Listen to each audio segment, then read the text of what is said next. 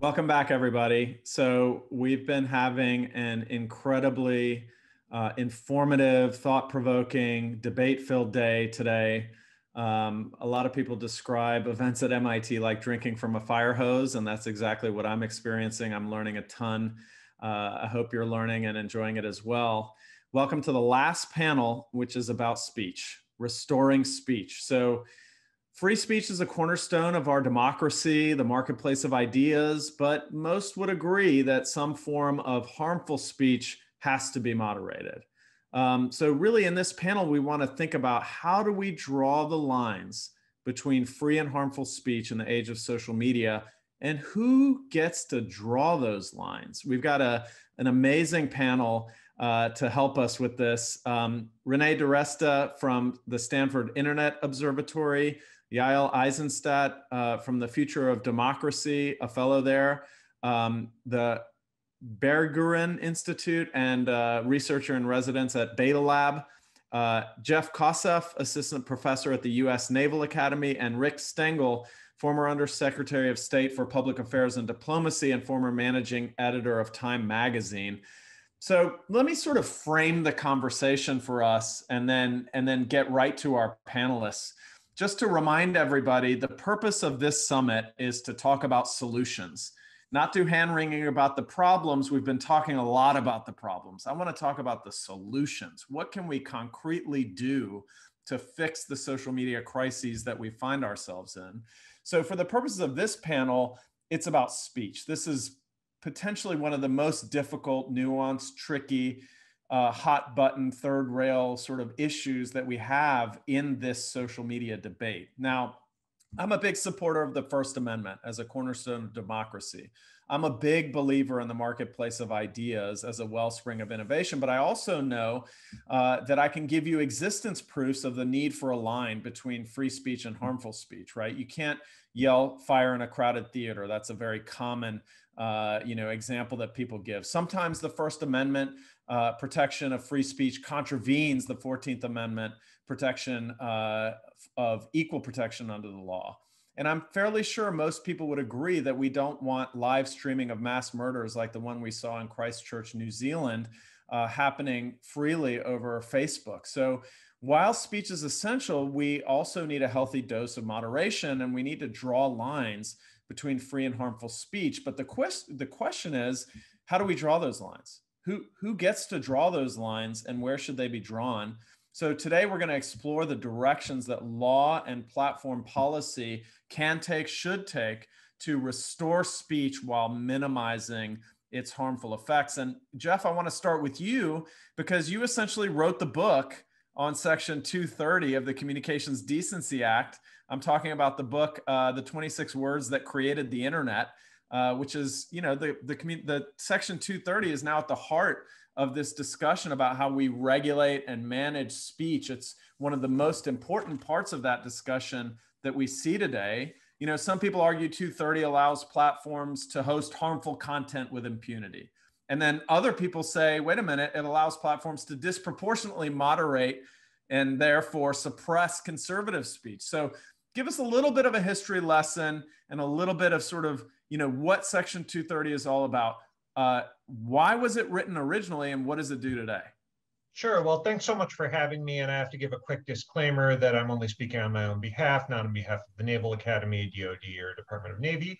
And so now to get right into why Section 230 was written, sort of the high-level overview is it goes back well before the internet. It goes back to what is the liability of companies or individuals that distribute speech that others have created. And this is something that goes back to bookstores and newsstands, where a case that started at the Supreme Court, but then lower courts kind of embellished upon it. They essentially said that a newsstand, a magazine store, is only liable for either defamatory or obscene material that it sells if it knows or has reason to know of the defamatory content or illegal content. So that worked pretty well throughout the 1970s and 80s in a handful of cases involving magazines and bookstores. The problem came in the early 90s, and you have these services that now I feel really old because my students have no idea what I'm talking about when I talk about Prodigy and CompuServe. So these are services that had very different policies. CompuServe was very much Wild West. Like they did little moderation. They did some, but not all that much. And they let people and third parties post whatever they wanted. And Prodigy wanted to be family friendly. So they had much more extensive user content policies, and they had a lot of moderators. Both of the services, not surprisingly, in the early 1990s, get sued for defamation based on third-party content. CompuServe is able to get the case dismissed because it's found to be like a newsstand, and it had no reason to know of the defamatory content. Prodigy, on the other hand, is found to be a publisher and not a distributor. And what the judge says in 1995 is because Prodigy moderated, it faces the same liability as the person who wrote the comments. So just to break in, it's the act of moderation that made them liable in that. Exactly. That's exactly right. Editorial control is how the judge put it. And this got a lot of media attention because it created this perverse incentive to take a hands-off approach if you're an online service, so you would face less potential for liability. So that's where Congress stepped in. And in their 1996 overhaul of the telecommunications laws, they included, to very little fanfare or attention, Section 230, which was written by Republican Chris Cox and Democrat Ron Wyden, which says that if you're the provider of an interactive computer service, you are not treated as the publisher or speaker of information provided by another information content provider. So what that means is that if you have not taken a role in creating the content, you are not going to face liability, or that's effectively how the courts interpreted it within a year or so of its passage. And so that has created very broad protections. There are some exceptions for intellectual property law and federal criminal law, but overall, it has really allowed companies to determine how to moderate and how to structure their services and to base their services around user content without fearing liability. So this isn't just about Facebook, right? It's about the commenting section of the New York Times. It's about all of Wikipedia. Am I correct? Absolutely. I mean, it's hard to imagine how Wikipedia could exist. It's hard to imagine how Yelp could at least exist with its current policies of not taking sides in factual disputes. So yeah, absolutely. It's not just, obviously Facebook and Twitter and YouTube, they all benefit quite a bit from 230, but it's a community news blog that allows user comments. It's all sorts of hobbyist blogs. It's anything that allows other people to post on its platform. What would happen if we just repealed Section 230 wholesale with no replacement and no reform? Well, so it's hard to know for certain because we don't know how now, more than 25 years after 230's passage, exactly how courts would apply those magazine distributor standards to modern social media. So I think it would have to work through the courts a little bit.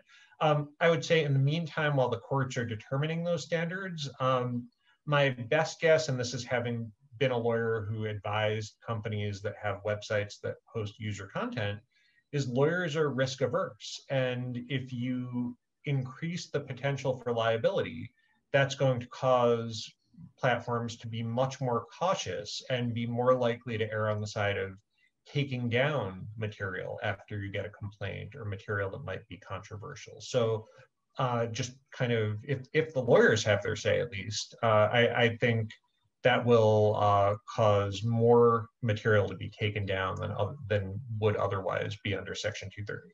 So if we think about reform instead of repeal, there have been a ton of different proposals, a lot of them very recently. For example, some have proposed immunity certifications be contingent on FTC audits of political neutrality. That's Hawley's bill. Others have proposed carve-outs for specific types of speech like child sex abuse. That's the Earn It Act. Or, you know, others still want to define the standards of good faith in Section C2, the Rubio Good Samaritans Act, or remove the otherwise objectionable clause from the list of reasons under which the companies can remove or restrict access to content. That's the Protect Speech Act. So what is the right approach if we're thinking not repeal, but reform? Like, what do you think is the best set of reforms that would ameliorate some of the problems we see, but not cause more problems?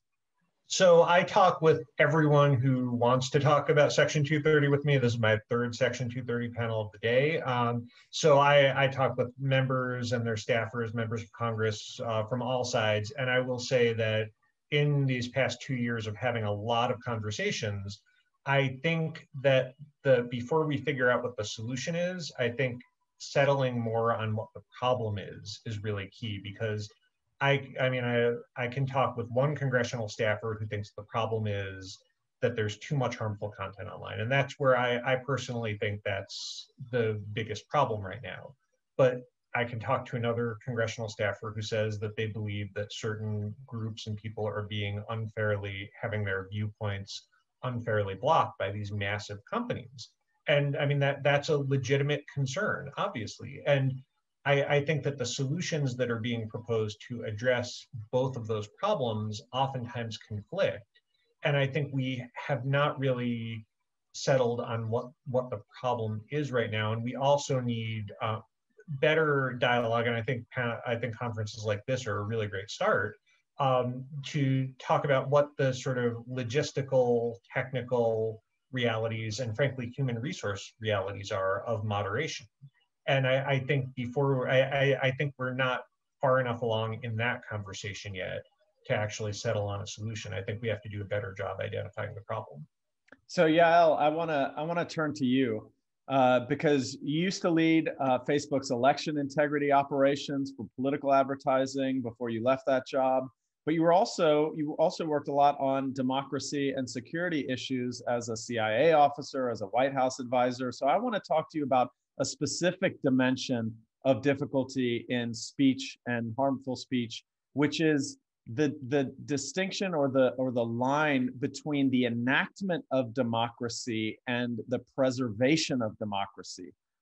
This is about elections integrity or speech that sort of threatens democracy in and of itself. So just like in the last 9 months, we've seen a foiled plot to kidnap and kill the governor of Michigan, plotted over Facebook. We've seen the Capitol riot mobilized in part over social media. We've seen anti-vaccine protests coordinated over social media that shut down one of the largest vaccine centers in America at Dodger Stadium, propagated over social media. So how can we think about drawing the lines between free and harmful speech when it comes to the balance between expressing political opinions, in an expression of democratic engagement, no matter how strong or from what side they come, on one hand, and then engaging in speech that threatens our political institutions, that threatens our democratic processes like voting, or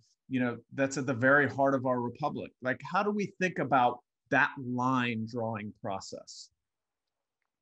I think I'm going to start by giving you the most unsatisfying answer to this question, which is that I can't actually give you the precise line of where speech crosses into illegal, right? This is something our courts and legal scholars have debated for decades, if not centuries. And that actual precise question, I suspect, will continue to be debated. And I know this panel in particular is about speech.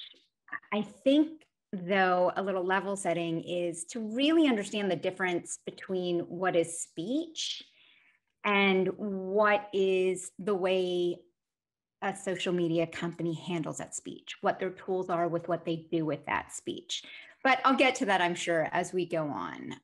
But to your question about speech and democracy, it's funny, I always, people love to have a quick hot take about your comments. I mean, I swore an oath to the Constitution to protect our Constitution. So clearly, free speech is sacrosanct for the United States.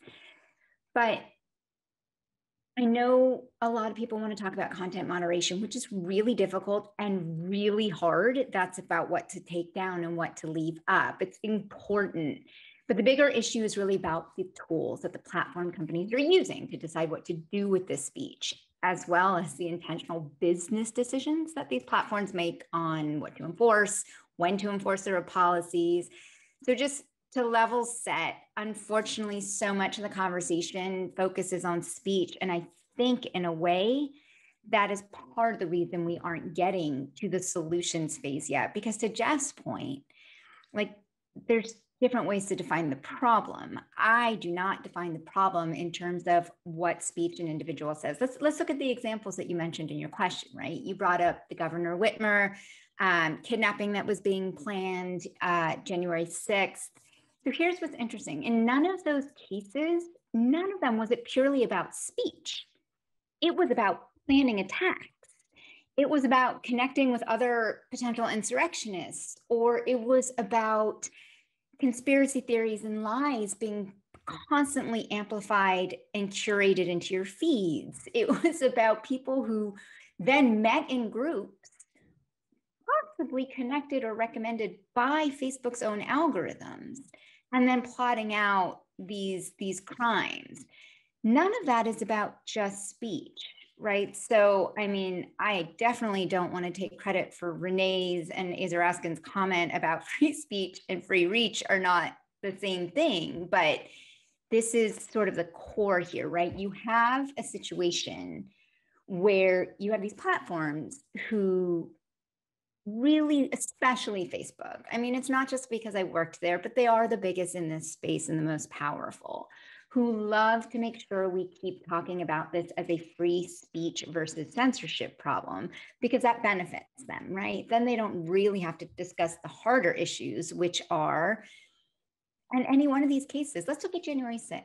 What I would love to see is any one of the people who've been indicted, any one of the people that were indicted so far in the insurrection at the Capitol, did they just go onto Twitter or Facebook and search for Stop the Steal? Or did they go onto these platforms and search for QAnon? Did they go look for these groups? Or did a recommendation pop up and say, we see that you like, I mean, it's targeting a lot of different communities, like the wellness community or veterans. We see that you're a veteran. Maybe you might be interested in this group.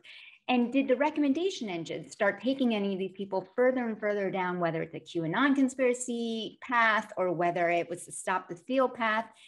And I mean, obviously Jeff is way smarter on Section 230 than I am, but what I'm concerned about, the reason we'll never know the answer to that, yeah, it's possible Facebook is not complicit as much as I believe they are in what happened on January 6th.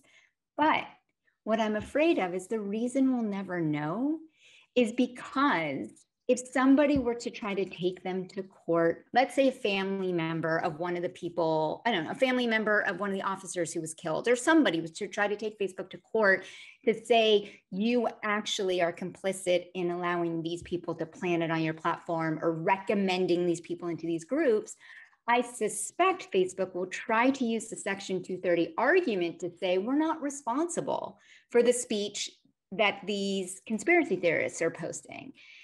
But well, can we get to the point where we actually have to get to discovery to see, yes, but did your recommendation engines, your targeting tools, your curation, did it do any of these things that actually helped facilitate this crime?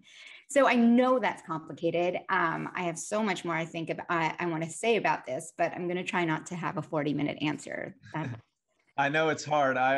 If I were on these panels, I would also want to have a 40-minute answer. But I hear you about the speech versus reach, and I am going to go to Renée for that, since as an origin of that sort of phrase several years ago now, if I come to think about it. And by the way, what I'm noticing as I do these panels is the interrelatedness of all of the topics. So we had a panel on transparency and how much we need to go under the hood of the algorithms to understand what effects that they have in order to understand, well, is that really, a driver of, some of the outcomes that we see? But this notion also of social proof, right? Because sure, the act of, if I were to just separate the coordination of the plot to kidnap and kill the governor of Michigan, the communications that happened over the phone versus the communications that happened over Facebook or the Capitol riot, there are differences, right? And it's not just 100%. The algorithms. That's exactly what you're saying, right? Right. And the difference is is not just the algorithmic amplification of certain types of content, but this notion of social proof, legitimizing and mobilizing crowds in a way that one-to-one phone communications can't do without the many-to-many community aspect of social media that exists. So I guess my question to you is, but the speech acts are essential in the coordination, mobilization, legitimization of the outcomes that we see. Are there important legal or platform policies at our disposal to think about the preservation of democracy as it relates to mobilization and legitimization through social proof, or the many-to-manyness of the communication, or the algorithmic amplification or recommendations that send you to certain groups and so on? So again, this is where I go back to the idea of none of us here can say definitively whether or not Facebook or Twitter are actually guilty of some crime in any of these things, because we can't even get to the point of having that day in court, right? So that's one of the problems. And when I was at Facebook, I find that actually created a really perverse incentive, right? Two of the big things I tried to do when I was there was one, the first thing I challenged early on in 2018 is, why aren't we fact checking political ads? Not because I think we should be the arbiters of truth, but we're taking money for political ads. No, they're not actually as impactful as organic content, most likely, but still, we're taking money for them. We're putting these little labels on them saying this ad is paid for by, making it already seem like it's somehow more credible or that we've done some sort of verification there. And we're letting the advertiser use all sorts of sophisticated targeting tools to decide who gets to see that speech, to actually decide if you and I will see the same version of that ad. And the cornerstone of a democracy is that we don't need to agree. And by the way, I have never, ever advocated, I've never advocated that they stop political ads. I've never advocated that we scrap 230. I do think, though, that if we want a healthy, strong democracy, we should be able to argue and debate till we turn blue in the face. But we shouldn't be served totally different versions of paid speech from politicians that we don't even know that you and I are seeing different versions. So we can't then come together around the whatever is the version of the water cooler these days and discuss and debate our ideas for the best solution. So no, I don't think political ads is the most important, but it is what I was hired to lead there. That is just one example.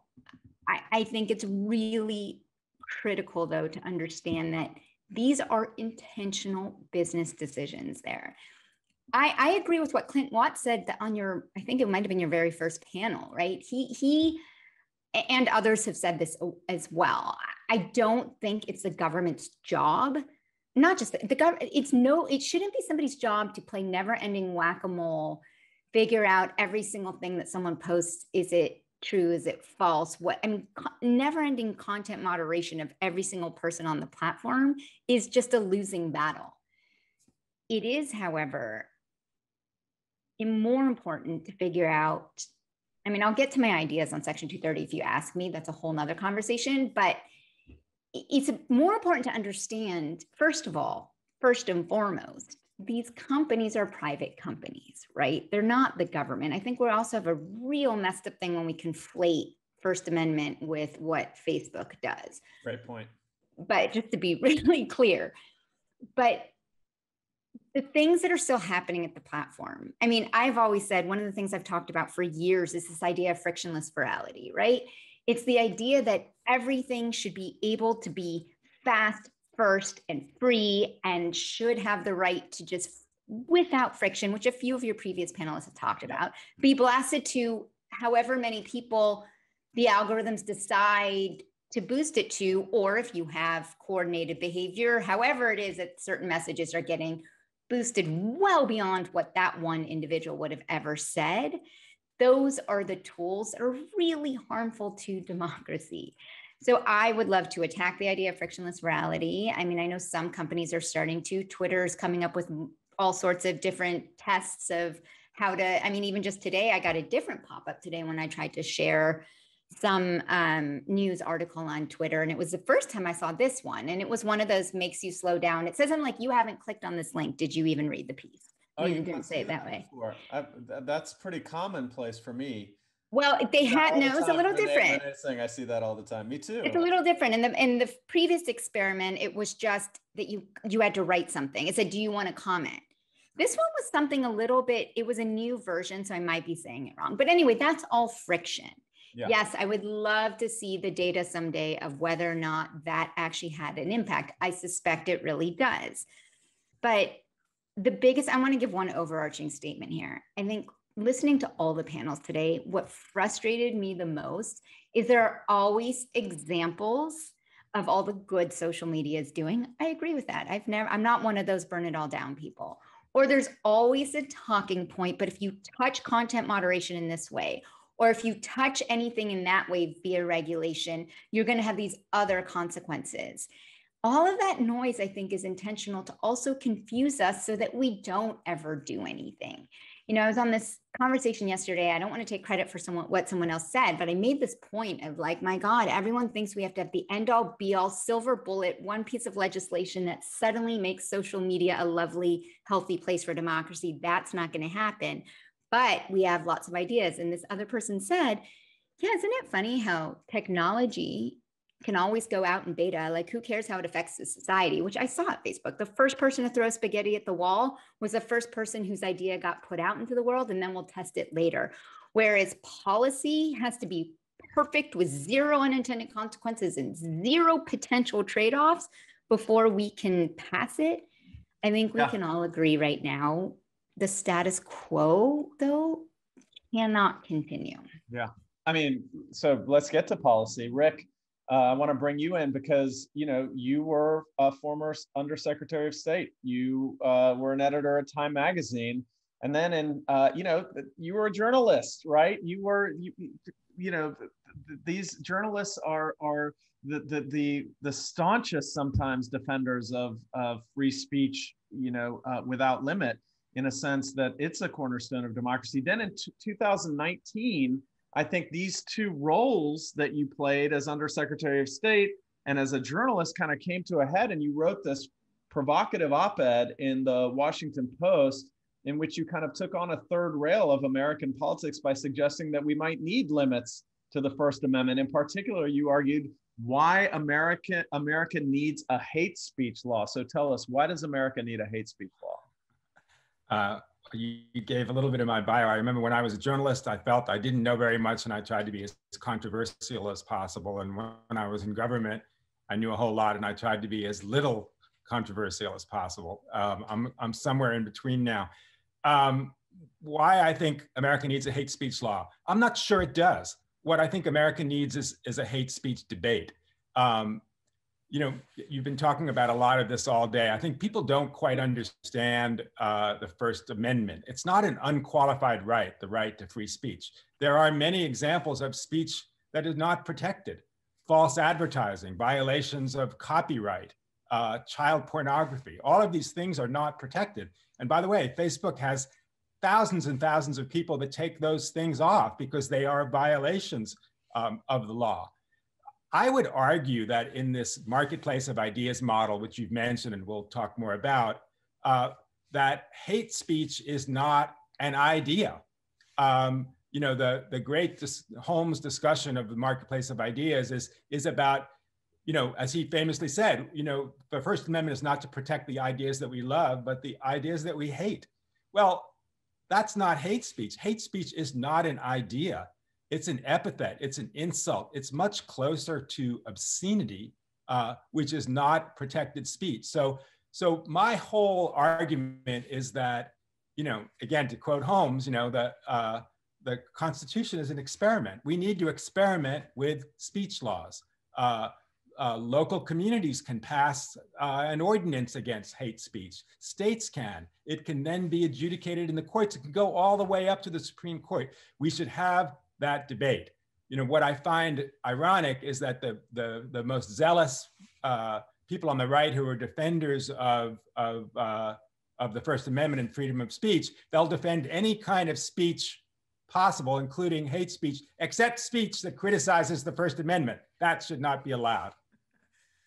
Yeah, no, I love it. I think, you know, one thing I really appreciated about your article and about a lot of different things that I've seen you write is that you make this distinction about, and Jeff alluded to this earlier as well, about when these laws were written and the time we live in today.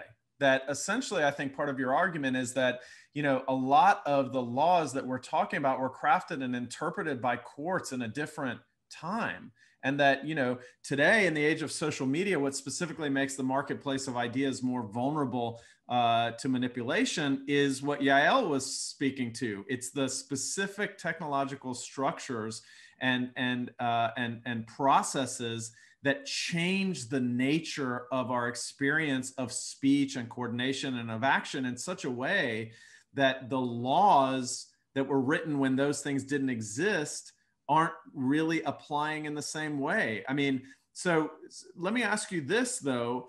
Yaël said, you know, she doesn't know where the line is. And she said, nobody knows where the line is. And I agree with her. I think that line, when I've been on panels and people have asked me to think about that line, my go-to answer, Yaël, I don't know if you want to steal this, is I can point to existence proofs on that side of the line that prove there should be a line. And that's all I know, you know, like that's about as far as I can go. But let me push you on that a little bit, Rick, which is to say, which types of speech should hate speech laws curtail? Is it misinformation? Is it incitements to violence?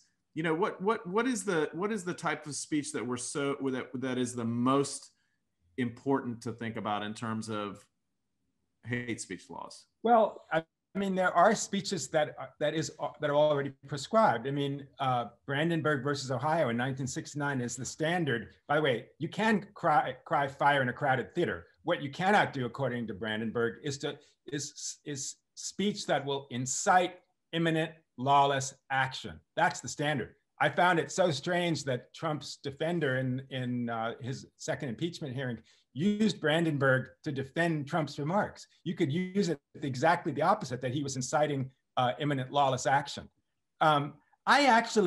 It's a hard problem, but I don't think it's an impossible problem. You mentioned that I spent most of my career as a journalist. I mean, to me, the way to one size fits all way to get there is to reform Section 230 and give the platforms more liability, like I had when I was editor of Time magazine. I couldn't print disinformation. I couldn't print hate speech. I couldn't print imminent speech that incited imminent lawless action. I was liable for that, right? They have to be more liable for the content that they publish. This idea that they're not publishers is laughable. I mean, they're the biggest publishers in the history of civilization. They just don't publish exclusively professional journalists who are creating content who actually abide by those laws. So I think one of the one size fits all solution is, I don't think government should be regulating speech. That's what the First Amendment is about. Remember, it applies exclusively to government. Congress shall make no law. Those are the first 5 words of the First Amendment. Facebook can make any law it wants, but unless you give them more liability, they won't take content down. And by the way, they're allowed to. Any private company is allowed to. They could decide if they want, no more adverbs on Facebook for the rest of time. That would be fine. And it might even be a good thing too, but they're allowed to do that. So I want to go to Renée, because I think we have really been dancing around a topic that you have been so eloquent on. So you've been a leader in disinformation research and tech policy. You were at New Knowledge. Now you're at Stanford. You know, one set of writings that particularly caught my eye was your keen take on this difference between speech and reach. And Yaël referenced it earlier, the notion that while we should all have the right to free speech in today's modern social economy with these social platforms, speech is algorithmically amplified and surfaced in search results in uneven ways. And you've written about how tamping down this algorithmic amplification might be a fruitful way of curbing misinformation. So I think this distinction between speech and reach is really core to our discussion when we apply these very old concepts of speech regulation to modern experiences of speech in the digital public sphere. So can you describe what you mean by when you say free speech is not the same as free reach? And what role do you think recommendation algorithms play in mediating the conveyance of speech in the digital sphere today that we need to be thinking about? Sure. So I think I wrote that in 2018. Right. It feels very quaint today. So the reason, though, was we saw an evolution in infrastructure, right? So social media reduced barriers, first for creation of content and then for dissemination of content. So you can think of that in two different phases, right? So first you produce your speech, then you disseminate it. And then on the creation front, we had already seen the blogosphere, for example, significantly reduce barriers to curation, but that was still largely decentralized. It was very hard to find things. Where social platforms really came into play was you had this standing audience, millions of people. You had networks, so information could traverse more easily. It wasn't like nobody seeing your random blog on GeoCities. And so there were affordances that were built for dissemination, the like button, the share button, various means by which ordinary people could participate in helping information travel. And in the early days, that was still largely controlled within the means of a reverse chronological feed. There were certain structures that still limited that distribution to some extent. But what began to happen was that as more and more people created content, there became this glut of content. And so the role of algorithmic curators, of which recommendations are actually only one type, really began to shape what people saw, and particularly to filter it in certain ways to incentivize them to either stay on the platform or engage in a particular way. And so what you started to see was that there was this third phase then. So there was creation, there was dissemination, sort of deliberate user engagement around it. And then there was inadvertent algorithmic amplification. So we moved from affordances then to algorithms, right? Where the system is actually taking an active part in deciding what you see and what is going to spread. So when we were looking at this back in 2018, we were saying that really the other troubling thing about it was that that algorithmic reach piece was actually gameable. Using bots, which was like a thing that people did from 2015 to 2017 or so, you could actually kind of fool the algorithmic curation. So wild stuff that, would start to trend that was not actually reflective of real, authentic engagement with content. Instead, you would see this inadvertent algorithmic amplification of ideas. I love Sam Woolley's term for it at the time was manufacturing consensus, right? Again, the idea that you had this democratized process, you had this momentum function that was moving information along, but it wasn't really indicative or reflective of actual underlying speech. It was instead amplifying signals in such a way as to value there, when in reality, it was oftentimes just straight up manipulation. So I think there's always been this, division between your right to speak and your right to have a megaphone that reached, hundreds of millions of people. There was never that massive reach was never encompassed in your right to freedom of speech. And so as we were looking at this dynamic of distribution, dissemination, algorithmic curation, and recommendation engines, one of the ways in which this manifested quite tangibly for me was in 2019, looking at the content from the anti-vaccine movement, which is now a subject of national debate as we're trying to figure out how to vaccinate a population against a global pandemic. But in 2019, very quaintly, this was the MMR vaccine, which is not new. It was not an unknown thing that no one knew about. It was actually, in fact, manipulative groups that were trying to repeatedly advance this idea that the MMR was harmful, that it caused various diseases, and that children shouldn't get it. And the net effect of this was a rise in the real world of this preventable disease. And so the thing that was remarkable to me about that was ways in which the recommendation engine was actively pushing anti-vaccine content to people. Did you engage with it once? Well, here, you might like it again. Are you in a crunchy mom group? Here's this anti-vaccine group you might like. And then from there, it went to QAnon and then to Pizzagate. There were so many different conspiracy theories that the recommendation engine was pushing that for me, it felt like a very simple thing to say, like, maybe this isn't ideal. Maybe we're not curating in the best possible way. This is maybe we could do it better. Maybe there are certain things we shouldn't amplify. And maybe we allow them to stay on the platform because you do have a First Amendment right, or a freedom of expression, I think perhaps is more appropriate than First Amendment here, but a freedom of expression, there's value to you being able to express your anti-vaccine views. but the platform doesn't necessarily need to boost it. It doesn't need to serve it.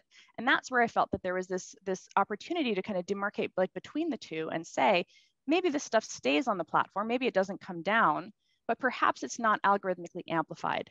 And this is a concept that search engines had really come to actually back in 2012 with the idea that, you know, Google's Your Money or Your Life policy framework that said, for things related to health or finances, there should be a higher standard of care in what's returned. It shouldn't just be whatever has the most backlinks or whatever has, you know, the best SEO. It should in fact be returning reputable information. And perhaps we could incorporate some of that into the curation dynamics that we were seeing on social media as well. Yeah, I mean, I actually wrote a lot about vaccines in my book, and some people don't know this, but we eradicated measles in the United States in the year 2000. In 2010, there were 63 cases of measles in the US. And in 2019, there were 1,250 cases in just the first 6 months, and they were concentrated in places like Rockland County, New York, and Clark County, Washington. And if you compare the data on Facebook ad buys for anti-vaccine content with disease outbreaks of measles, you see that it was targeted at exactly these tight-knit communities where you saw the disease outbreaks. And, you know, I wrote the book before the coronavirus pandemic, but wow, how essential is this debate now? We saw, as I mentioned earlier, Dodger Stadium being shut down in Los Angeles as a vaccine site. And this is a problem we didn't really have in the year 2000 and 2001 and 2002. But so this distinction between speech and reach, between algorithmic amplification, the serving through recommendations and so on, versus the speech act itself. And you say, there's a better way that we could do this. So what's the better way? What can we think about in terms of platform policies concerning, you know, feed, search, recommendation algorithms that would promote speech while curtailing harmful speech? So I think that there's roughly, you know, kind of three buckets of interventions, if you will. There is education, and I think other speakers in the conference have addressed the concept of demand, right? And there was a CDA 230 specific conference that was happening in the National Academies today, where again, that question of demand, what do you do about demand? And because one of the reasons that this stuff is served is because there is demand for it, and it becomes sort of a self-fulfilling, you know, loop at some point. And so I think that you have some educational components to engage with people about these, you know, the types of topics that we've been discussing. Then you have the policy, where I feel like, you know, my personal area, I think I still do believe in self-regulatory means, and I feel like that's, you know, maybe I'm one of the fewer, but I believe that there's a role for regulation in terms of oversight, but also in terms of the ability to craft nimble responses. I think that policy, and more specifically design, actually, that design, the types of friction, you know, methodologies for introducing friction that you were discussing, I think is actually a really key one. Myself and Tobias Rose Stockwell put out some suggestions in Wired on that recently, just trying to say that there are opportunities to use design because it can be a little bit more nimble. So one of the ways that you might use design to think through reach, or the, you know, that kind of pop-up that Twitter has, would you like to engage with this content before sharing it? Maybe the share button is grayed out for a period of time until you've, you know, actually, if you've clicked through and visited the URL. I think there's a lot of interesting thinking from you know, folks like Dan Kahneman, ironically, thinking fast and slow, right? Are there nudges that can push people towards a more reflective model of sharing? And are there ways to kind of think through reach from a demand standpoint, from a user action standpoint, so that it doesn't feel quite so much like censorship, which is reactive and trying to moderate the content as it's going viral. But on that front too, there are real opportunities, and we saw this play out time and time again during the election, where something would go viral, and there are opportunities, I think, for the platforms to use temporary throttling to get the fact checkers, you know, on it earlier, so that rather than trying to constantly moderate after the fact or correct the record after the fact or take something down after the fact, there are ways to build that process of assessing content as it's beginning to go viral, and beginning to think about where are those points of intervention in the earlier phase of it, as opposed to after it's achieved millions and millions of, you know, views on YouTube. Yeah, I mean, this notion of friction, I think, is one that we've talked about earlier today, but also I just want to point out again this great research paper that was published recently by my colleagues David Rand and Dean Eccles and their team here at the MIT IDE that shows that accuracy nudges, that if you just nudge people to be reflective about the accuracy of what they are reading, reduce the belief in and the sharing of false news. That's an example of a Danny Kahneman style intervention that would sort of nudge people towards reflectivity. It would add friction and so on in the mix. I want to turn a little bit to audience questions and see if I can't bring some of those in. This one I'm going to direct at Yaël, having worked at Facebook and thought about what kind of solutions might work. Would it be reasonable, this is a question from the audience, would it be reasonable to require labels on posted material, opinion, satire, consensus, alt, original? And if the material was not labeled, then it would, if it wasn't labeled by the author, it wouldn't be carried by the platform, or the platform would automatically label it. Does labeling help? Is labeling part of the solution here? We'll go to Yaël first, and then other people, if they have thoughts, please jump in. So, I mean, I guess it depends on what you mean by labeling. I know there's been studies about different kinds of labeling and whether they work or not. To me, it still doesn't address the core problem, but sure, I think better labeling is a thing that could be helpful if it was. It's first and foremost, it's not actually scalable at the same rate that Facebook is operating right now, right? So there's that problem. And if you wanted to actually label something before hundreds or thousands or millions of people see it, then you've got to build in friction before that post even goes up. That's another problem. Like things don't even make it to fact checkers until after how many people have already seen it. So I'm not saying that's not a possibility. It could be, but I don't know if it addresses really the core issue. I think it's one interesting intervention. The core issue is what, in your opinion? Sorry, I didn't hear the lesson. Sorry, the core issue. It doesn't address the core issue. What's the core issue?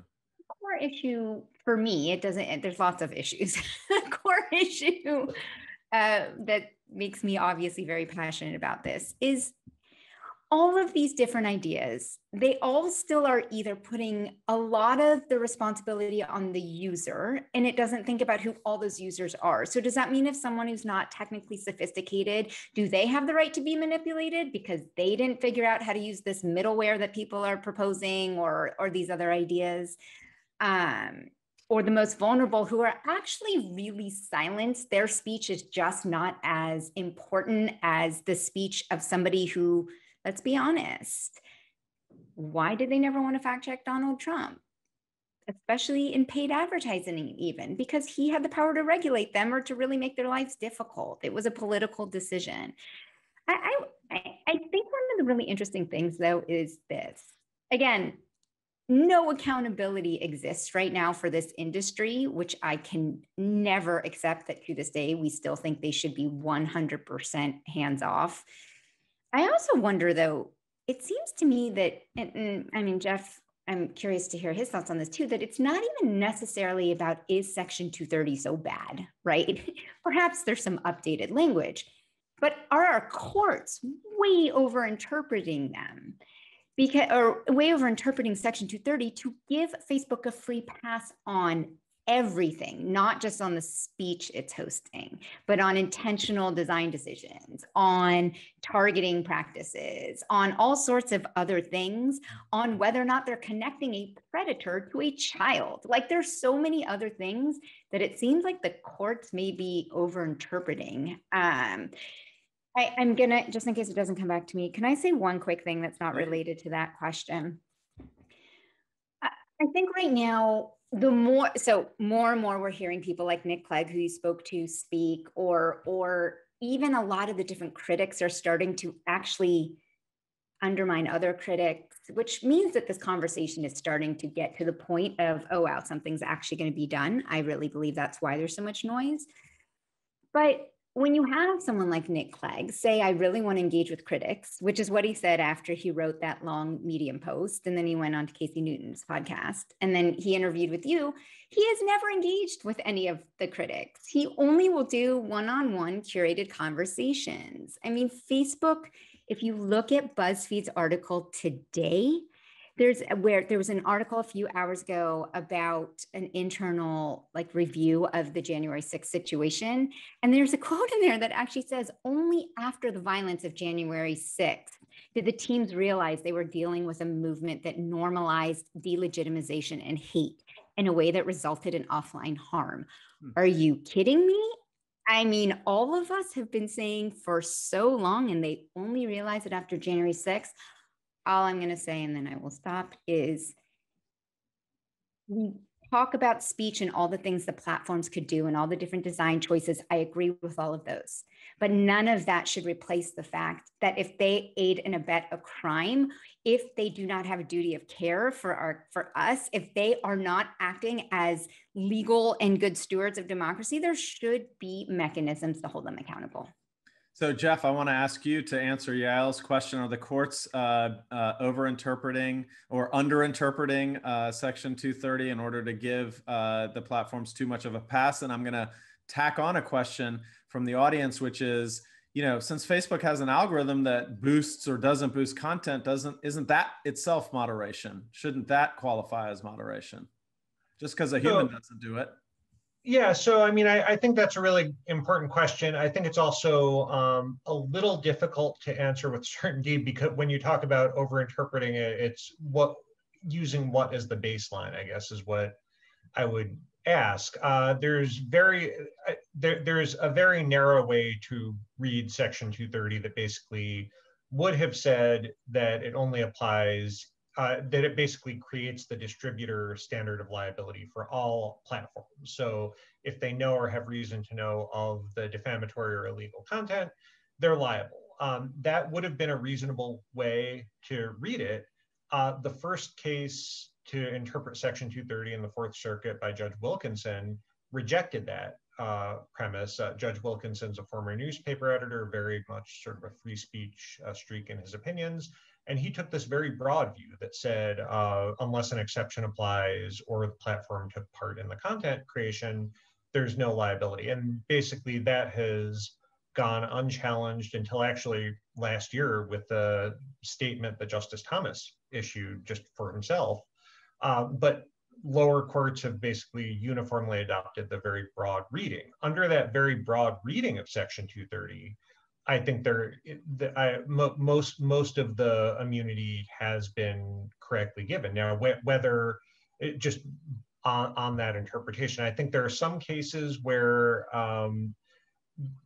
platforms have been received protection when they should not have, either because they've created the content or the claim is not actually treating them as a publisher, but is related to sort of activities outside of publishing. I think the algorithmic question is a really interesting one, and there are a few cases that are currently going through the courts right now where I would expect within a few months we're going to have some interesting rulings, and I wouldn't be surprised if we see some rejections of Section 230 protection for some of these instances where it's not really related to the platform's publishing of someone else's speech, but its actions in how it handles that content.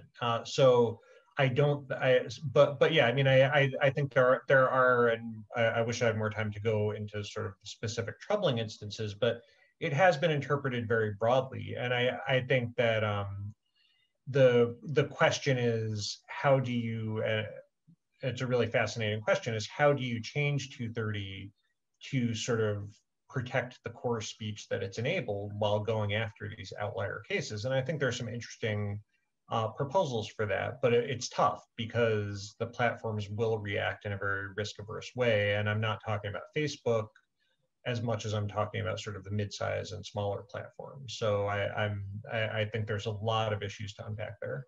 So one of the downsides of being the host of this is that while you're busy moderating all these panels, you miss the news. And Renee messaged me, and Yaël mentioned that Craig Silverman at BuzzFeed broke something on the Stop the Steal groups about an hour ago, leaked internal documents. Somebody want to fill me in on that? I have no idea what you're talking about, but I'd love to hear it. Seems relevant. Renee. Sure. Yeah. This is a full panel window for me right now, so I was actually trying to see if I could Find it. Yeah. Well, no.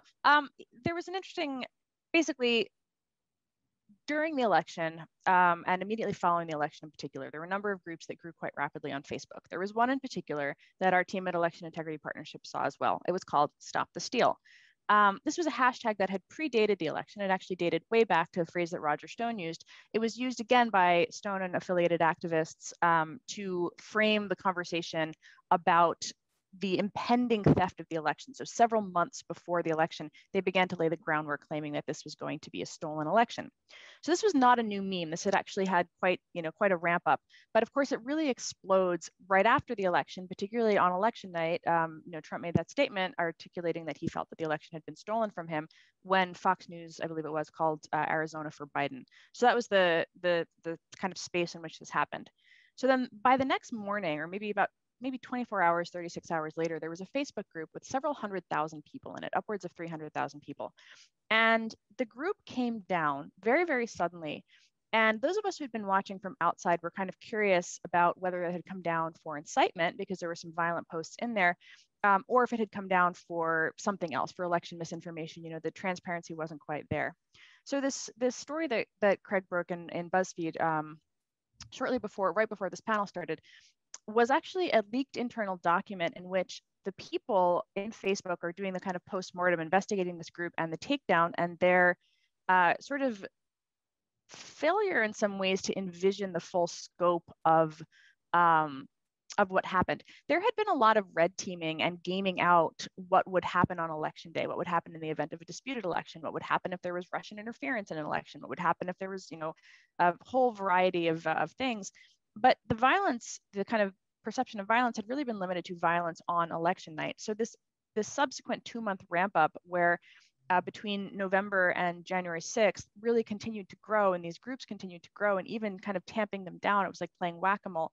So what this report says is, because we were looking at each identity individually rather than as a cohesive movement, we were only able to take down individual groups and pages after they exceeded a violation threshold. So what Facebook is effectively saying, that what the analysts who did this work are saying, is that they took down in a very whack-a-mole kind of way when a particular group would reach a threshold for incitement or some such that justified the takedown of that group.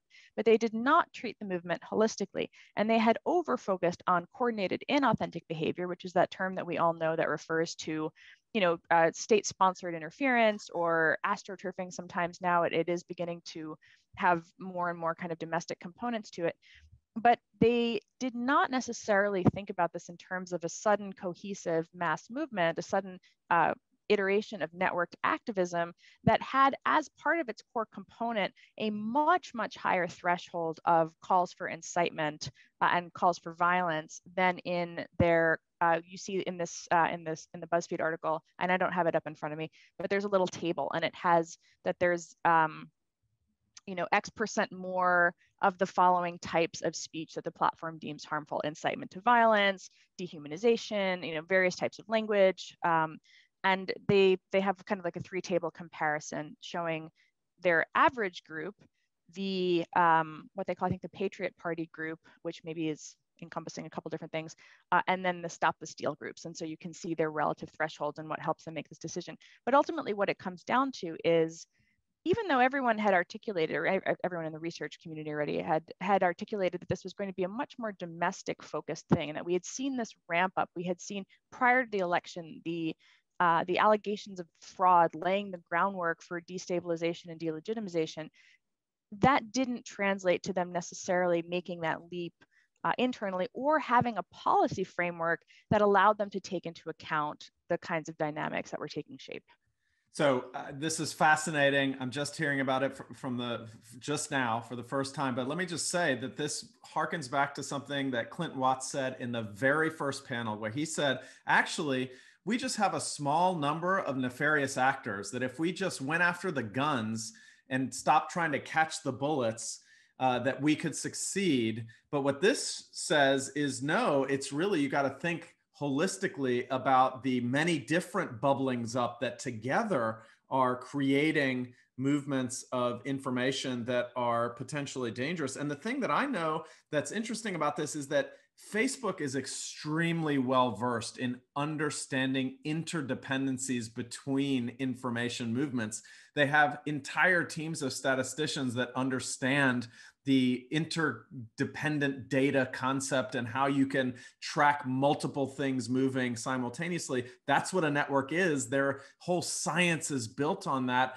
That's a fascinating tie back to the panel we had in the morning with Clint Watts about misinformation. I got one last question, and it's for Rick, which is that, Rick, you wrote this fantastic book called Information Wars, where you were looking at the misinformation around the 2016 election. My question to you is, will the platforms deal with this on their own?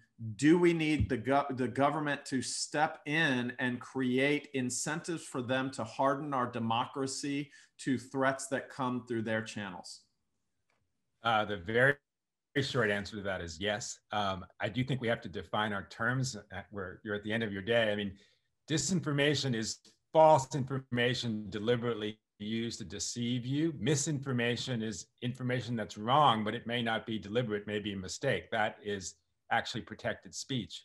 And to kind of try to dovetail this with the last question and talking about Facebook, one of my jobs when I was Undersecretary was to combat ISIS disinformation and ISIS propaganda.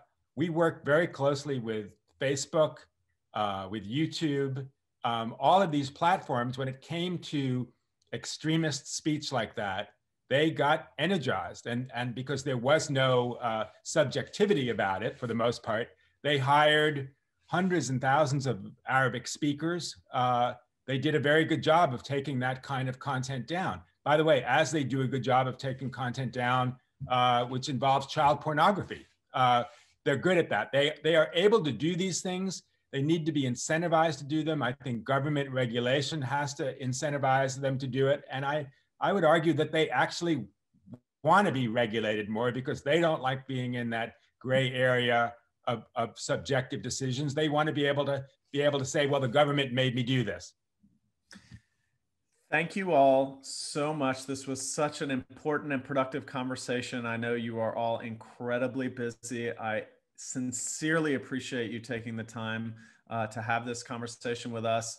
I very much look forward to a time in the near future where we can also get the hugs and high fives that go along with these conversations instead of just the virtual piece of it. Looking forward to seeing you all in person. Thank you very much for being on this panel. I just want to transition to the close of the conference. We've come to the end. Nobody wants to hear me talk anymore, so I'm going to keep this incredibly short. I just want to thank everybody for joining and thank all of our participants for participating and for contributing so many amazing ideas. And I want to just draw one sort of theme throughout, which is how interdependent all of these topics are, from competition to the incentives to change, to the regulation of speech, to how do we stop misinformation. No one of these spheres can be tackled on its own. In my book, I talk about 4 levers: money, code, norms, and laws, where money is the business model, code is the designs of the platforms, the algorithms, norms are how we adopt and use them, and laws are the regulation. I think I'm becoming more and more convinced that we have to have all of these oars rowing in the same direction, and that there's no silver bullet. There's no one law. There's no one policy change, but that we have to make a concerted effort to do many things at once to start moving in the right direction. I am an optimist, so I firmly believe that we can, but I'm also a realist, and I think that we need much more input from experts like the ones that you saw today in this conversation. That's why I've called for a national commission on democracy and technology. And so just to close and just to go out, it's been a long day. I'm not going to talk much longer. I just want to say it's worth participating in this conversation.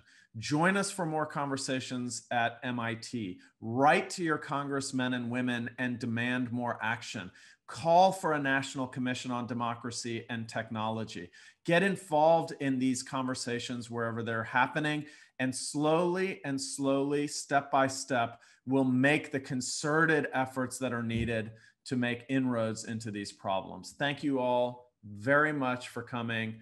Thank you to the IDE for their support, to MIT more broadly as an institute for supporting the IDE, to all of our sponsors and channel partners for all of their efforts around this specific event, all of our panelists, and to the audience for all of your fantastic questions and for listening for so long. Thank you very much.